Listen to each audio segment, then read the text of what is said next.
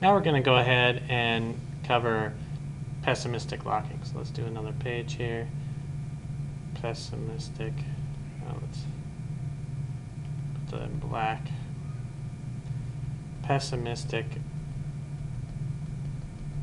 locking. And here's what you have to do to set up your database. Nothing. You don't have to do anything special because now we're taking advantage of the database and it's built in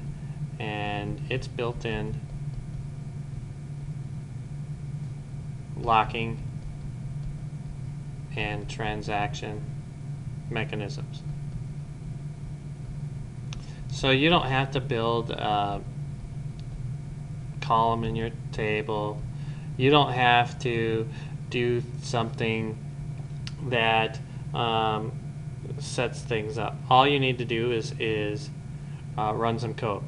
And unlike the previous episode where I showed in the console using pessimistic locking, I'm going to go through the Rails guide for this one because we're prototyping using a really rudimentary database, SQLite, that does not show or indicate what we're talking about.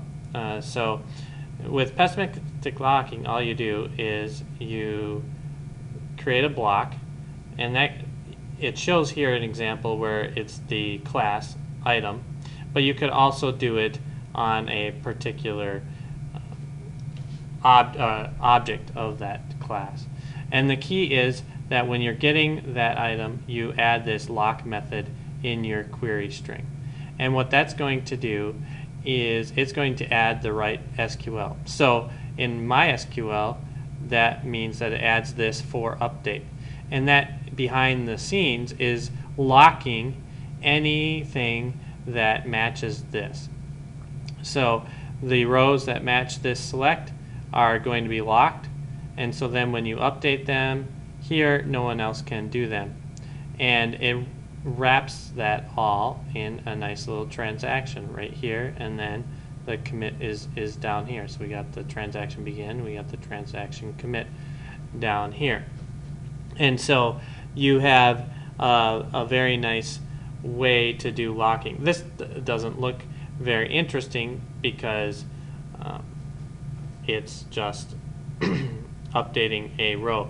But if you have a transaction where you're locking multiple items and products and clients and so forth, this locking may be necessary or helpful for you to do what you need to do.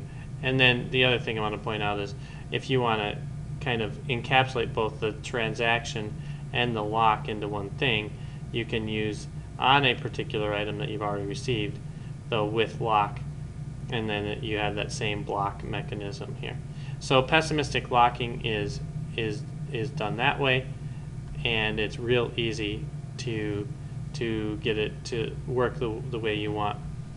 The key is to make sure you use a database that supports that, and we're not doing that right now with SQLite, so I can't show it to you, but it's very helpful if you need to have those locks put in place.